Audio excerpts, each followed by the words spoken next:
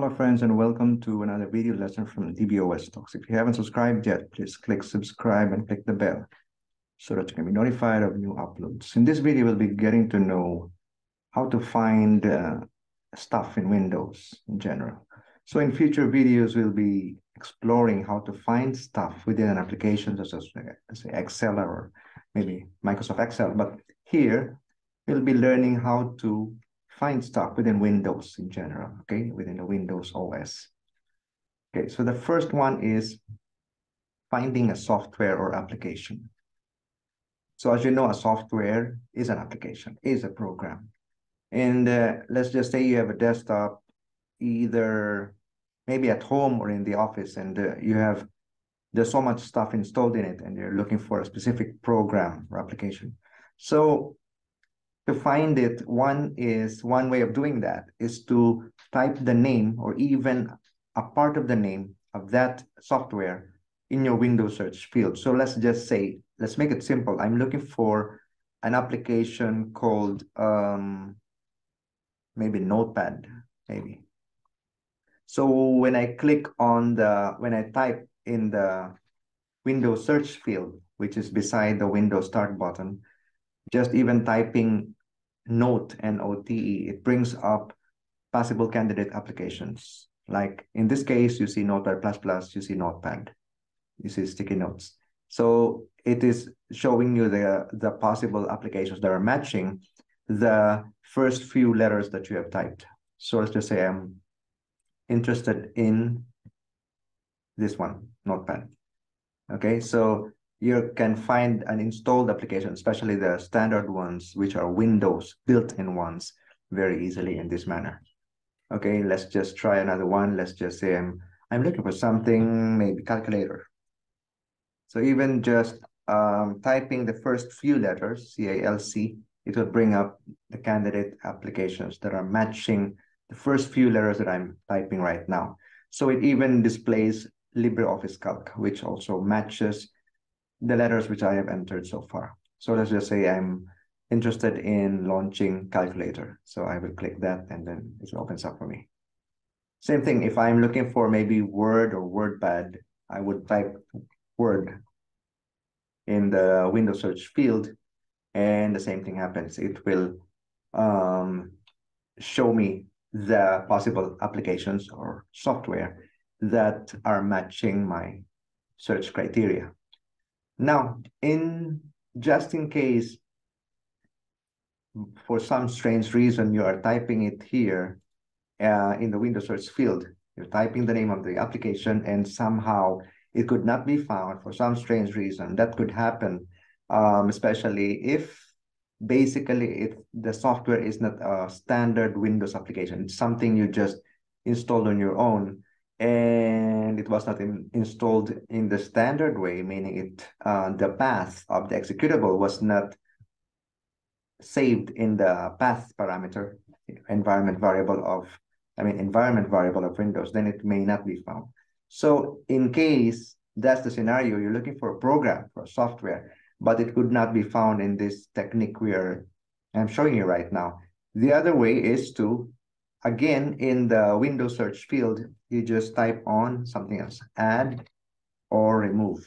So when I type even just add, it's already bringing up the one that I'm looking for. So I'm looking for this one, add or remove programs.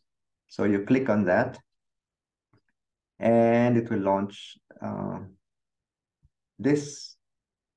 And in here, actually, there is by default, there's an alphabetic listing of the installed applications in your machine. So if you scroll down a bit, you'll already see an alphabetical listing of the applications installed.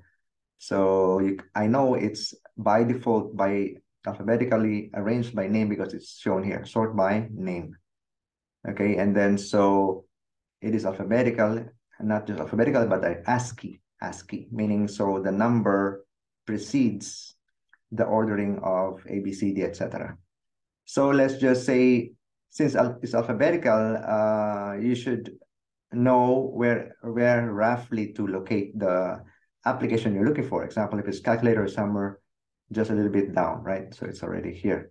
So, but in cases wherein you have a very long list of applications, so many applications were installed on your machine, and it's taking you some time to comb through it, to browse and look for it. So you can just easily type the application name or a part of it in this search field over here.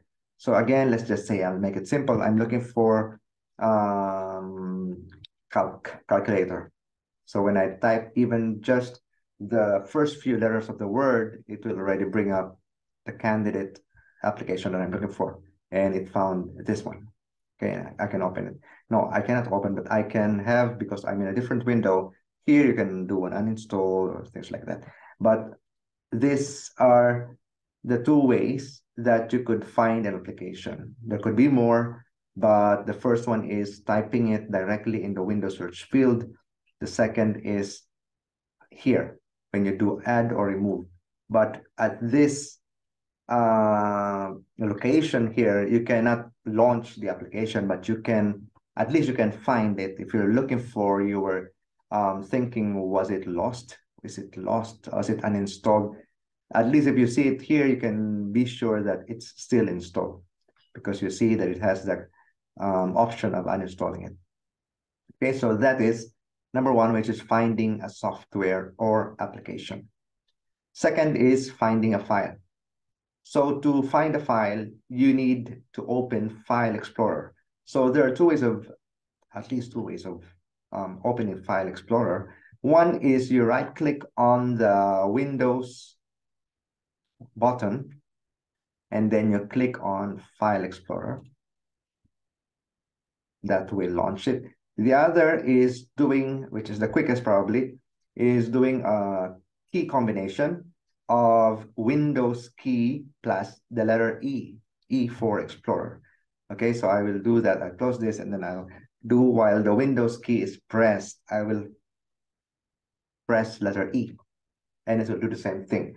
So this is the quickest way of launching your File Explorer. And again, what we're gonna be learning now is how to look for a file. In the good old days, Windows had its own find file utility, and you would use the key combination of Windows F. That was before. Now, you don't need that. You can directly look for the file you're looking for right in the confines of File Explorer.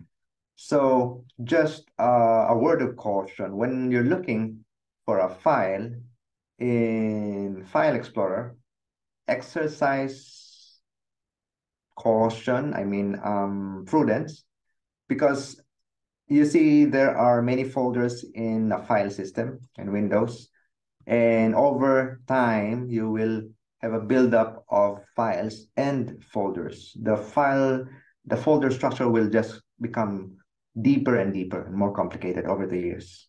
It's just the nature of it. So meaning, if you're looking for a file, and if you will look for it from the root, meaning drive C, example drive C, I will look for it here. See here on your right side of the File Explorer, you will see the search field. So this is where you will search. You will type the file name or part of the file name or file name pattern of the file you're looking for.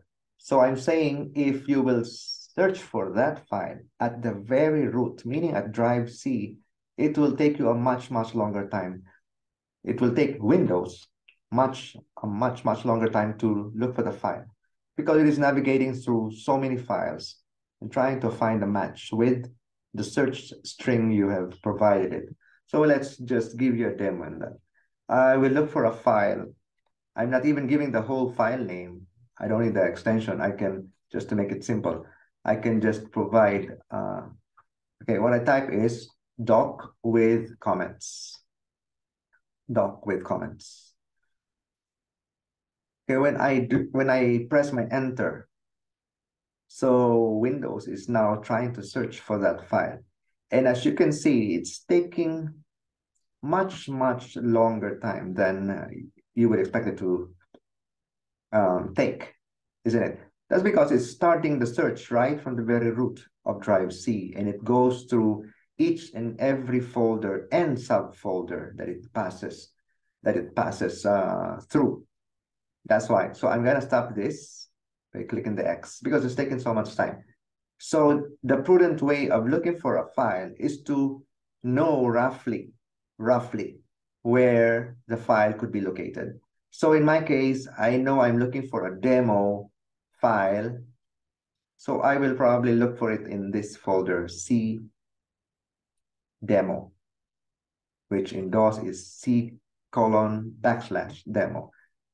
There could be subfolders here, there are subfolders here, but it gives me comfort that it's highly likely that the file I'm looking for is in one of these folders here. It may have a sub folder, but anyway, it will be somewhere here.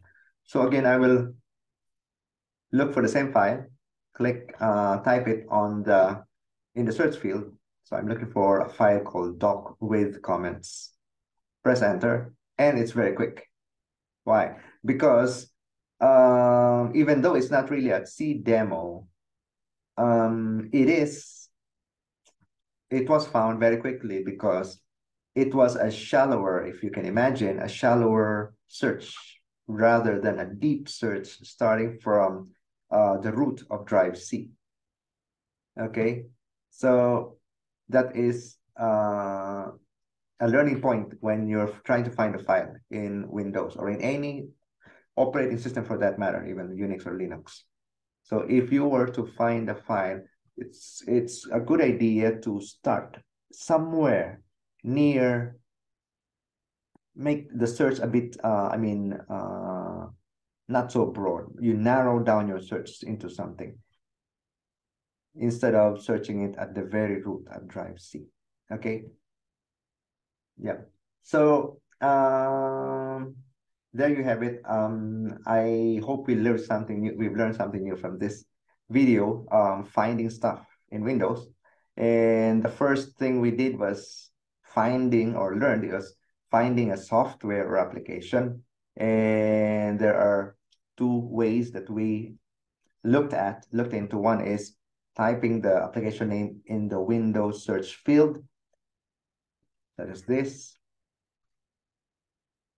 And the other way is going to the add or remove windows or settings screen, which will not necessarily give you the ability to launch it from here, but at least it gives you the assurance that the application you're looking for is really there or not with certainty.